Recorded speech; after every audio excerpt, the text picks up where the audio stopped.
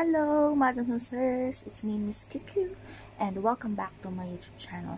And for today's video, I am going to show you some of the products that I will be using. I will be trying out this year, and medyo experiment ito na gagawin ko sa pagmumukha ko. And ito yung some of the products na gusto ko talagang itry dating-dati pa. Pero yung iba dito na itry ko na and nagustuhan ko naman sila. So, let's start with this product. Yan. Kita niyo po ba? So, this is I Want Fresh Skin Face Mist from Brilliant Skin and Skinfit. And I also have here I Want Soft Skin Face Mist, and this is also from Brilliant Skin and Skinfit. So, ito yung products na dating-dati ko pang gustong itry, and ngayon finally nakabili na ako and itatry ko na sila. So ito ay face mist na pwede nyo gamitin daily. So wala tong pinipiling oras, wala tong pinipiling araw, wala tong pinipiling weather. You can use it daily. So kung gusto nyo lang na feeling soft yung skin ninyo, and then ito dapat na gamitin ninyo. So this is moisturizing and skin conditioning,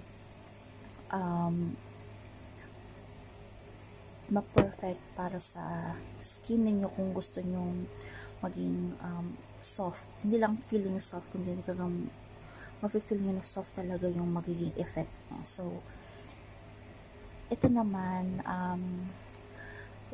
ay for skin calming and it enhances collagen.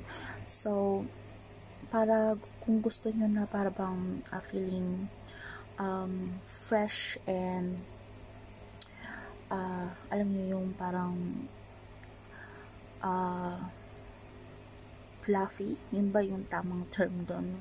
Kasi diba yung collagen kasi para siyang parang looking firm yung skin ninyo. Then you might want to use this type of face mist. So I'll just try one of this for this moment. So for now, I'll be using this skin calming, and for the one will enhance collagen kasi feeling ko bagay to sa mukha ko ngayon na puro tigyawat, as you can see, diba? So ito ang perfect para sa akin. And ito naman, kung feeling nyo dry ang skin nyo, then you might want to use this face mist kapag feeling nyo dry yung skin nyo. So, let's just try this one. So, ganito lang siya. Bango. Amoy fresh lang siya. So, pwede kayong 2 to 3 na sprays.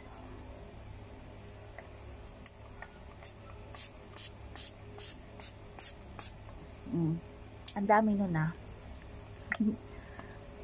Pero ayos lang kasi depende kasi sa layo. So, yun lang. Meron siyang instructions dito sa likod na pwede nyo sundan. Actually, wala naman talagang specific kung gaano kalayo yung dapat nyong gawin while spraying this. So, yung sa akin siguro mga ilan ba? Mga 12 inches yung layo na ginawa ko. And I think 5 sprays yung ginawa ko. Just leave it as is. Hindi nyo kailangan siyang, alam yun, yung hawak-hawakan pa. So, ganun lang gagawin niyo. And for about siguro mga 1 to 3 minutes, matutuyo na siya, and pwede ka nang mag-apply ng pressed powder or kung anong nilalagay nyo sa face ninyo. So I want to show you this. So ito. So this is pressed powder from Brilliant Skin ulit. And ayan. First time kong gumamit nito. So let's open it.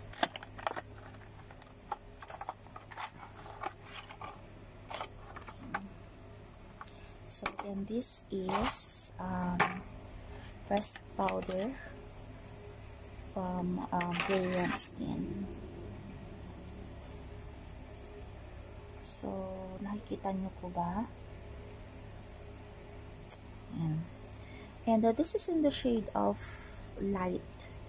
Kasi merong light and medium. Hindi lang ako sure kung ano, kung meron pa pang isa. Basta dalawa lang yung alam ko. So light tong kinuha ko. So let's open it. Ayan. Kita niyo ba? Oops, natanggal. Uy, buti na lang oh. Bango. Okay, so ganito ang itsura niya.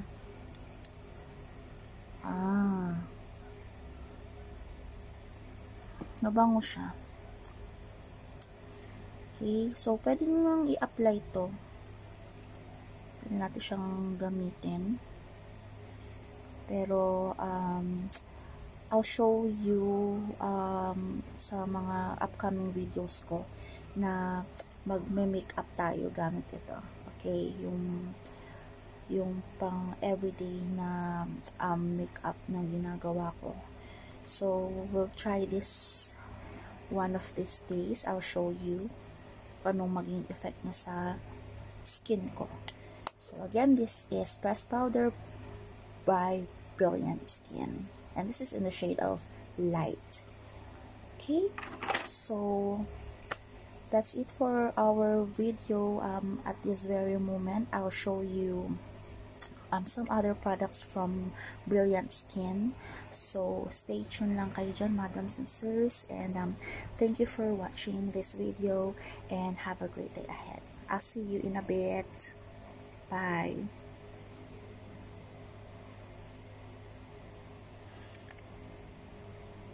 Bye-bye.